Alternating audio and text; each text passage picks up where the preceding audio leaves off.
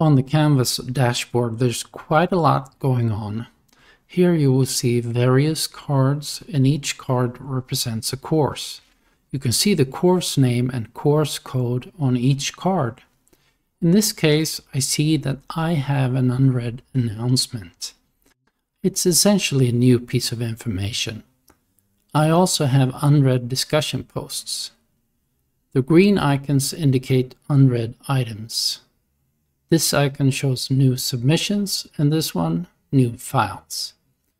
You can also move a card to a different location on the dashboard, allowing you to reorganize them as you like. You can change the color of the cards and even give a course nickname if that makes it easier for you to find it again. The courses that appear on this page are managed under Courses and All Courses. You can click on a star to decide which courses should appear on the dashboard. For example, if I no longer want this course to be displayed, I can remove it from the dashboard, and when I return to the dashboard, it will be hidden. On the right-hand side, you'll see the to-do list, which includes tasks with deadlines from various courses. By clicking on a link, you'll be taken directly to that object in the relevant course. Under recent feedback, you'll find any grades or comments that are currently relevant to you. There are 3 different ways to display information on the dashboard. These can all be found under the 3 dots. The list view shows what's current for you, starting with today at the top, followed by upcoming days. This gives you a quick overview of tasks that need attention. Under the 3 dots, you'll also find the recent activity view, which differs by showing things that have been changed or added to courses. It doesn't necessarily indicate tasks you need to complete, but rather recent changes. So there are 3 different views to choose from. Under Groups, you'll find any groups you're part of. To see more information, you can click on All Groups and you'll see which course each group belongs to. Clicking into a group brings you to the group workspace, where you can have internal discussions with your group members and work on various types of collaborations. This workspace is primarily for the group itself, not for communications with instructors. Under Calendar, you'll find several calendars. The first one listed is Always Your Personal Calendar.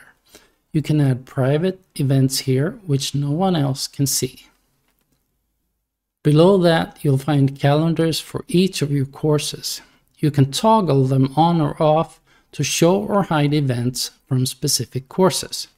Further down, there are also calendars for your groups, and you can add events to these group calendars as well.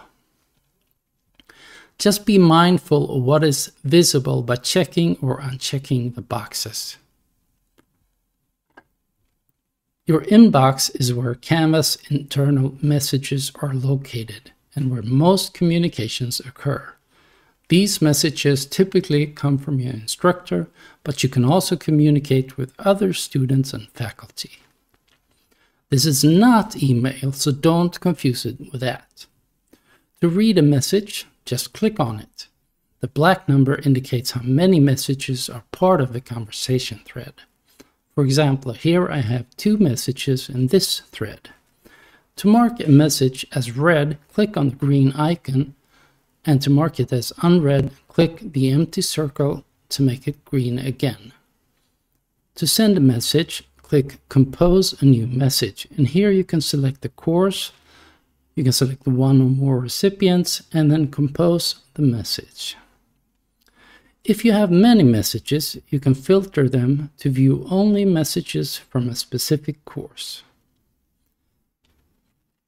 Finally, the history feature is also useful for seeing where you've been in Canvas. For example, it shows that I was on the course grades page some hours ago. This can help you navigate back to places more easily. Good luck with Canvas.